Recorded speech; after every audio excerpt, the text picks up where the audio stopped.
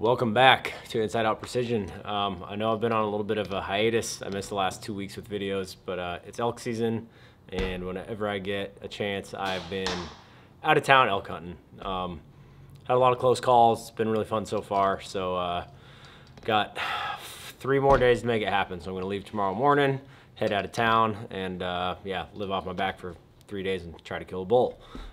So got a cool video today on vanes. I know there's a million different options out there, but before we get into that, I want to mention the merchandise website, so insideoutprecision.com.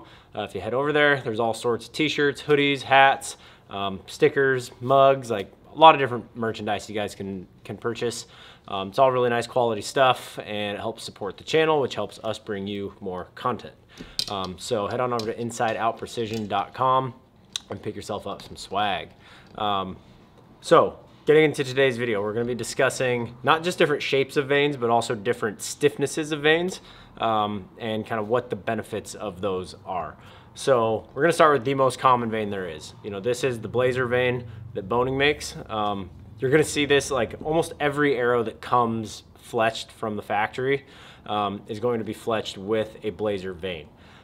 These came out, gosh, in the early 2000s, and they're short. They're just over 2 inches long, but they're also fairly high profile. They're 0.85 inches tall.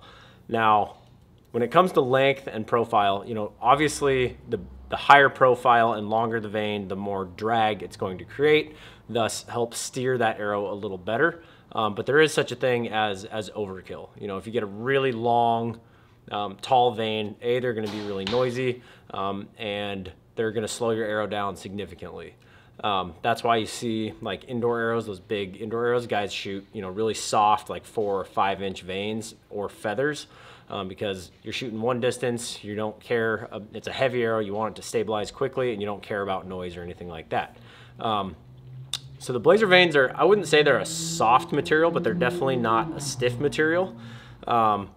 They're not the quietest vane in the world. They're, you know, you can hear them during flight, and if we can hear them, I guarantee you deer can hear them. Now, how much that matters, I'm not totally sure. I think deer, when they jump the string, it's usually the bow that they're hearing, not the arrow through the air.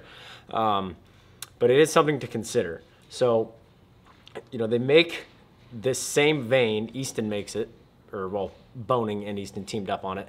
And this is it's called the bully vane. See if focus on that. Yeah, so this is the bully vane. It's the same profile as a blazer, but it is a much stiffer material. And they are significantly quieter. And on top of being quieter, where that stiffer material really comes into play is keeping up your speed downrange. Now, I'm not saying it's gonna keep you up, you know, 14, 15 feet a second faster. But when you get out past that, you know, 35, 40, 50 yard mark, these stiffer material vanes do a much better job at maintaining speed. And that's because a softer vane, you know, if you watch on slow motion, Levi Morgan actually has a pretty cool video on this. You know, you'll see the vane kind of bend over like that. So that again catches more wind, slows the arrow down, and makes more noise. So the stiffer vane is going to alleviate that. The reason you don't see just like rigid plastic vanes is because of the weight. So generally speaking, the softer the material, the lighter the vane will be. But in the last few years, with the innovation of some of these different plastics, they've been able to get a really stiff vane that is still lightweight. You know, I don't want a vane that weighs, you know, 18 grains per vane on the back of my arrow. I still want to keep that back of the arrow as light as I can. So again, that's your, you know, classic blazer vane, and then the bully, same profile, almost identical, but my boss is shooting these bully vanes, and he said when he got home after fletching, you know, up a dozen arrows with him, he was shooting at 50 yards, and he was hitting about 6 inches high at 50. So that's a pretty significant amount of speed that you're picking up there, you know, probably 6, 7 feet a second at least. So something to consider there. So moving on to the next vane here, you know, so we're kind of going shapes and stiffnesses here. This is the AAE. This is the Hybrid 26. Super popular vane. Let's see if I can focus on that. You know, they have the Max Stealth series and then the Hybrid. The Max Stealth and the Hybrid 26 are nearly identical in profile, but with the Max Stealths or any of the Max series vanes, you have to prep the vane with the primer pen or they will not stick. All the glue will stick to the arrow, nothing will stick to the vane, and they will just fall off. On the Hybrid series, you do not need to prep the vane with that, that primer pen, so that's pretty nice. So you'll notice this is a little bit different. It's still fairly high profile, not quite as high profile as the Blazer, but because it's not as high profile, they elongate the vane. So again, this is about creating drag. The lower the profile of the vane, generally speaking, the longer, the more vane you need in order to steer that arrow as well. I really like these vanes. I shot these vanes for a long time, but they are even softer than the Blazers. They are a very soft vane. They do make some noise, and one thing that just kind of drove me crazy about them was it seemed like, you know, if you were shooting groups, even at distance, like 50, 60 yards, if you even just touch the back of this vane with either another vane or a field tip or whatever, it tears the vane, it puts a hole in the vane, it ruins the vane, and then you have to refletch that arrow.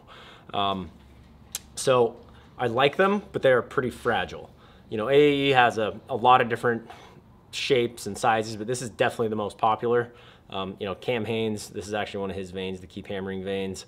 He shoots these, he really likes them. You know, we do a lot in 3-fletch, a lot in 4-fletch. In my opinion, you know, unless you're shooting really heavy poundage with a heavy arrow, the 3-fletch does plenty good in terms of steering that arrow and being accurate. So if they could make this lighter, or excuse me, stiffer, I think it would be a great vane. But they do have they're not as loud as a Blazer, but they are fairly noisy still. They have the Hybrid 23s as well, which is, it's the same shape, it's literally just smaller. So it's 2.3 inches instead of 2.6 inches or something like that. So it's a little bit smaller, a little lower profile. If you're gonna shoot those with a fixed blade, you pretty much have to go 4-fletch because they're such lower profile and shorter. You need that extra vane to get the drag and the steering that you want. So those are the hybrids. And now on to my personal favorite vane, and one that I think you're gonna see a lot more of. This is the tack driver from Tack Vanes. So Levi Morgan, you know, he teamed up with them. This is kind of his baby. And they spent like 2.5 years developing a material that was super lightweight and still very stiff. And this is, without a doubt, the stiffest vane on the market. I mean, it almost feels like a piece of like hard plastic, but it still has, you know, it's still malleable. It's not, you know, it doesn't make any noise or anything. It's not like it's not rigid, but it's very stiff. It's very quiet. So this is the 2.75. It steered anything's gonna steer mechanical, but it still steered my mechanical and my fixed blade extremely well. And it's noticeably quieter. Like when you're shooting, especially at distance, you can kind of hear those arrows like downrange. You barely hear this thing coming. You know, it's got kind of this shield cut shape to it. And obviously Levi Morgan, you know, he's how many time world champion archer, like 13 time. He knows what he's looking for in a vane. And again, when it comes to that speed downrange, whether you're shooting 3D or hunting, you know, if I want to believe that I'm going to be able to have time to range every animal that walks in. And maybe even if I do, let's say I range him and he's 45 and then he takes, you know, 5 or 6 steps following a cow or something, and I think he's 45, but he's actually 48. That few extra feet per second is going to allow you to get away with more. That arrow's going to drop less in those extra 3 or 4 yards, which in hunting can be the difference between, you know, a lethal hit and a long night of tracking. And in 3D, it could be the difference between, you know, catching the scoring ring or shooting an 8. So being able to keep that speed up downrange is really important, and then they are much quieter. And this, again, this all comes down to the drag. You know, a softer vane is going to fold over more when you shoot it, and that's going to create noise as well as slow your arrow down a lot more. So if you look at Tack's vanes, they've got a bunch of different shapes and sizes. This is definitely the most popular. On the arrows that I'm shooting out of my PSE, it's the same vane, but it's the 2-inch version. And I shot them down at the Total Archery Challenge, and they were awesome. I shot Tack at Tack, and they were great. Another thing I've noticed is you're shooting an old target, you know, and you shoot and like here's the target, if your veins bury up into it, these don't hold memory nearly as bad. They won't get all crinkled up. You can actually take like a hairdryer to these or hold them over like some steaming, like boiling water in the steam, and they'll come right back to life. Which the AAEs are really bad about that. I've noticed if they go through and they sit there for 2 minutes while you're scoring, when you pull them out, there's this horrible wave in the front, and you pretty much just got to put that arrow in the back of your quiver and not shoot it anymore. So I hope that gives you a little bit of insight as to, you know, the different shapes and sizes. You know, if you're just shooting field points, low profile, short vanes are great. If you're shooting broadheads, you want to either short but high profile or a little bit lower profile but longer, because you need that drag to steer it. And then I think you're going to see a lot more people switching to these stiffer vanes like the bullies and the tacks. These are without a doubt the stiffest two that I have found. The tacks are definitely even stiffer than these bullies. And I believe if you're a fan of the Blazer shape and they've always shot well for you, I believe tack makes a vane in this very similar to this profile. So if you hop on like Lancaster Archery, they've got a huge selection of them on there. They carry all of them, and you can kind of look and see what you need. Now, I will say with the tack vanes, you do have to prep them just like the Max series because of that material they're made out of. You know, you got to use your primer pen. I use the AAE one and it worked fine. You don't have to buy the tack glue and primer pen. But if you don't own any of it, you may as well get the tack glue and the tack primer pen because they were designed for this vane. But anyway, hope that gives you guys a little insight as to what you might be needing, whether it's a hunting arrow or a target arrow.